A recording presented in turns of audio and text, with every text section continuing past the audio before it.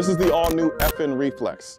This particular little baddie comes with a 3.3-inch barrel. It also has iron sights with a orange fluorescent surround with a tritium center, has a cutout for your little red dots, has 15 and 11 round magazines. It also has an ambidextrous magazine release. And then you have a little front little rail up there for your little doohickey lights and an all new improved trigger. Now, before I get into this video about this little thing, I just want to make sure you guys do something that's very important, especially considering the day and age that we're in right now when it comes to social media. Go ahead and, you see that thumbs up button down there? Go ahead and click that button for me, and then click the share button, and then share it to your platforms. Yeah, I'm gonna wait. So come on, do the thing. Do the thing. Do it. Do it. All right, so the FN Reflex. I'm not gonna lie, I thought the name was a little goofy. Reflex.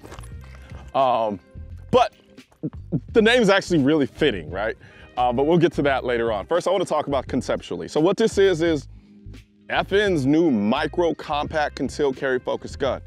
A lot of companies out there have already made their version of the micro compact concealed carry gun. Some of y'all are like, oh, you're late to the table, you're late to the table. And they kind of are. However, I'm never going to complain about multiple gun companies trying to make guns that I may want. Before you finish watching this video, a word from our sponsor. Have you ever thought about making a living in the firearms industry?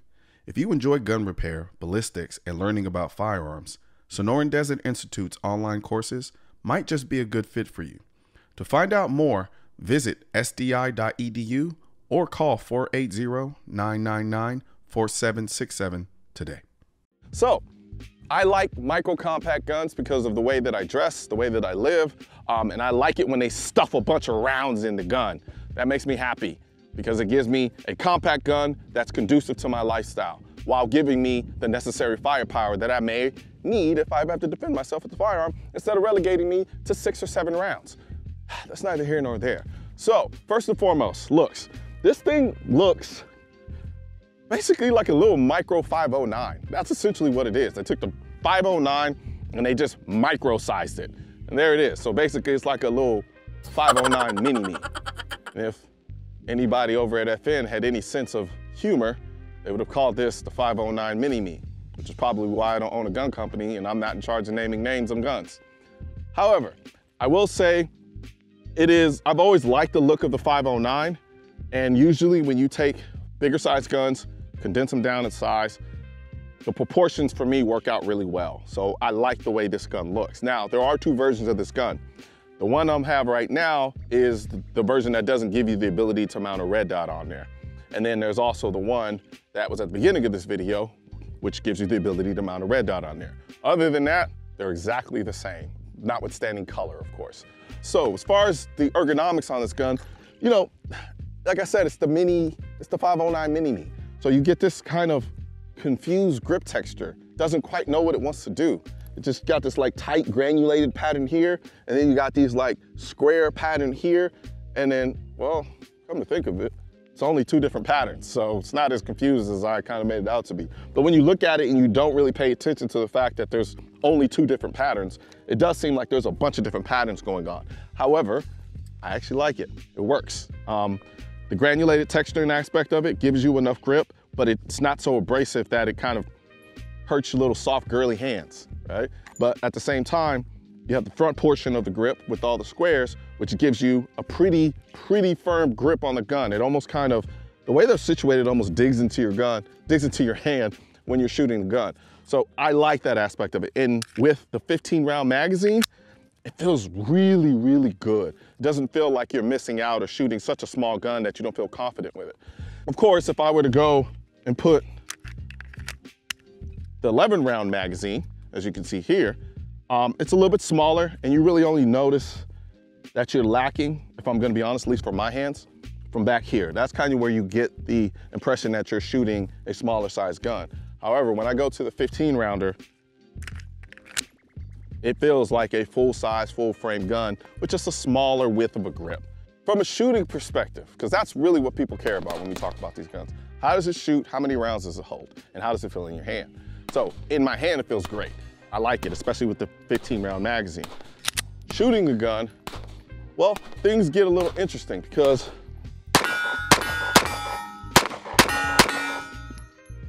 theoretically, like, the smaller the gun, the harder the gun is supposed to be able to shoot. And usually speaking, most people don't like to shoot smaller guns. As far as like, people like to put the smaller guns into this category of just being like functional. That's it. They don't just want to go to the range and shoot it because it's a small gun, it's going to be unpleasant. However, that's not the case, especially with this one. There is a noticeable uptick in recoil compared to, say, a full-size 509, but that's to be expected. Beautiful thing about it is it actually mitigates the recoil enough where the gun is still enjoyable to shoot. So I don't feel like I'm constantly having to change my grip on the gun. I can still run the gun, maintain the gun the way that I want to. Running it fast, running it slow, the gun runs. Now that's where the reflex aspect of the gun comes in, and I say it's pretty fitting. You know, while I was running it from a holster, doing from concealed carry and all that stuff like that, the gun seemingly kind of had this ability to kind of work with whatever speed that I'm working at. So whenever you're doing drills out here with the concealed carry aspect of it and you're drawing and then you're pulling out, yeah, when I'm sitting here and I'm shooting, you know, very calmly, very relaxed, you know, my grip may not be as tight, you know, things might just be a little played down a bit. However, when I'm going to draw and simulating a real world dynamic, the gun just kind of works with whatever speed you're doing.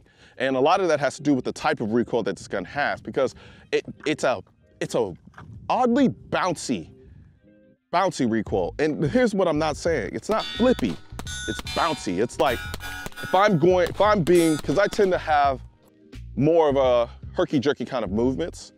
A lot of ways, it's like boom, boom, boom, boom, boom, right? So for me, here, the gun works. Let me see, go ahead and grab.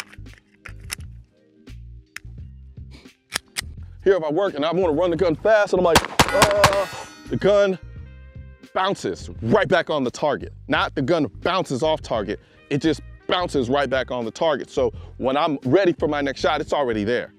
And so another beautiful thing is with this front sight is gorgeous. It's gorgeous, it's orange, it just sits. So when most of the time when I'm shooting, all I notice is the orange sight.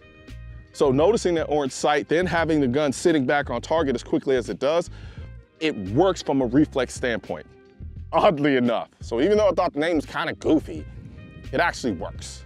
I still would have called it the 509 Mini-Me. But like I said, I don't get paid to name guns, even though I should. Now, let's talk about this trigger. It's a brand new style of trigger. And initially I thought the gun was a striker-fired gun, but it's not. It's an internalized hammer. And I can tell the difference by the way this trigger feels. The uptake on this trigger is really, really smooth. Just ignore the, you know, the little jungle fever that's going on right here. All right, so if you notice the trigger, look at that. It's a smooth, really smooth take up. And then you have the wall, and then you have the break, and then you have your reset. Boom, right there. Right there. Now, it's not the shortest reset in the world, as you can see right here. Boom. But it is positive. And then you got the break, which is crisp. Then you got your reset. However, all I care about is, can I run the gun fast? Clearly, I can't. And that's another thing, like I said, this gun has a very reflexive nature about itself. And I hate that I keep harping on this name, Reflex, but I went from thinking it was goofy to realizing that's a very fitting name for the gun. Hammer triggers tend to be a little more smooth. And so if I compare this trigger to the 509 trigger, this is a lot smoother than any 509 triggers that I've felt. I like this trigger. If they could put this trigger on all of 509s, I'd be a happy camper.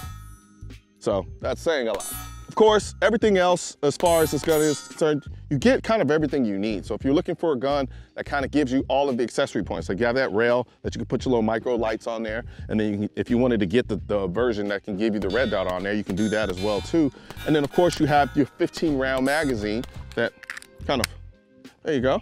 It's very slim. It doesn't take up that much space, not that much different. If you really wanted to go low covert, you got 11 rounds. That's 12, that's what, 11 plus 1, 12 rounds total in the gun. And in this case, you got 15 plus 1, which is 16 rounds in the gun.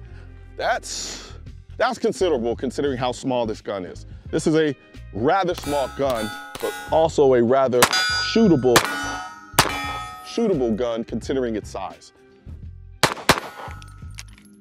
So essentially what ends up happening is Reflexes. Reflexes. Reflexes.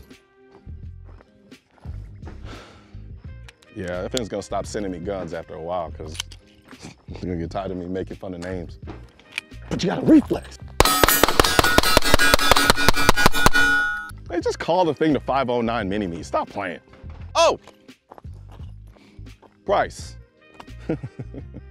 So, if you get the version that doesn't have the ability to put the red dot on there, the red dot on there, the red dot on there, that's not even a word. If you get the version, if you get the version that doesn't have the ability to put the red dot on there, let's try this again. If you get the version of the gun that doesn't give you the ability to put the red dot on there, you're looking at about $5.99 MSRP, so it'll probably come in a little cheaper than that in the stores.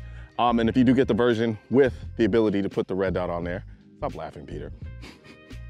That comes in at about $6.29 or something of the sort.